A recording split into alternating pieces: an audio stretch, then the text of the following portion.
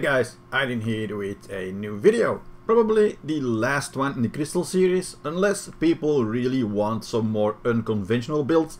This build is quite costly, so I wouldn't advise people to go and grind with it. One death can set you back a lot of time, as most of these crystals shatter if you look at them really funny. So of course this only applies when they re-enable the crystal shattering on PvE death once more. So for now you can run whatever you like without any danger of it getting destroyed. Also, for this build I'll assume you want to deal damage and not be an evasion tank, because if you want a properly functioning evasion or hybrid build you need pen armor. So we will go with the glass cannon in this crystal build, or in case of defending your grind spot, the plan is to wreck them fast. Now, about armor, in order to start becoming less squishy you really need to be running that boss gear with these crystals, and if you get focused you're still gonna be dead. So yeah, don't get focused by multiple people, guys.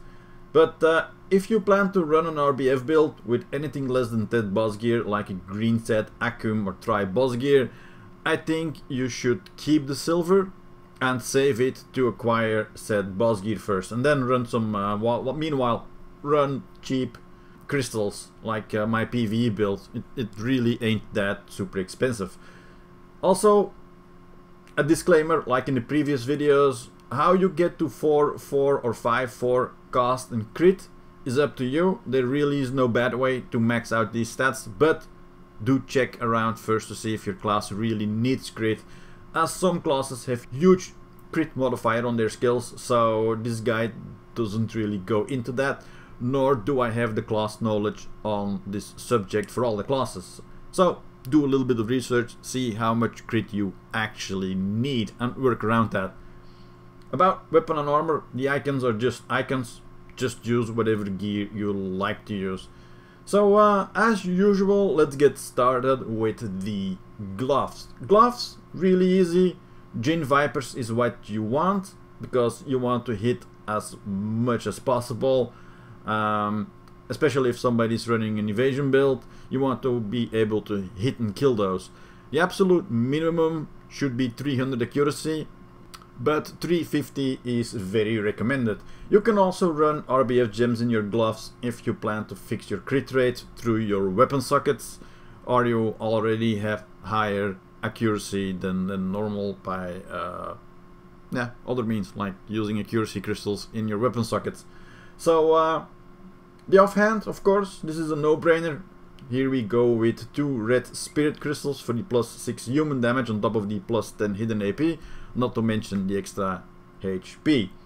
Helmet, red RBF crystals for a total of +10 damage versus humans. Like I said before, this isn't an evasion build, so we won't be going with +20 evasion crystals, but you can add hand hooms in your helmet socket, depending on you want to fix a little bit of the squishiness. Boots, we have red RBF adamantine. Nothing says you're dead faster than getting knocked down, or if you are positive about your iframe or super armor skill use, you can change them around with hand hooms, or for more human damage, RBF gems.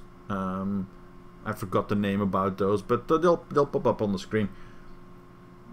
Armor, multiple options here really.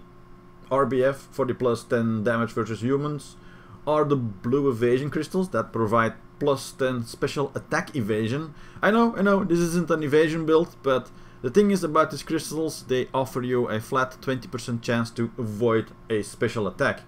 Special attacks are down attacks, back attacks, or air attacks, so you have a flat 20% chance to avoid all damage from those skills.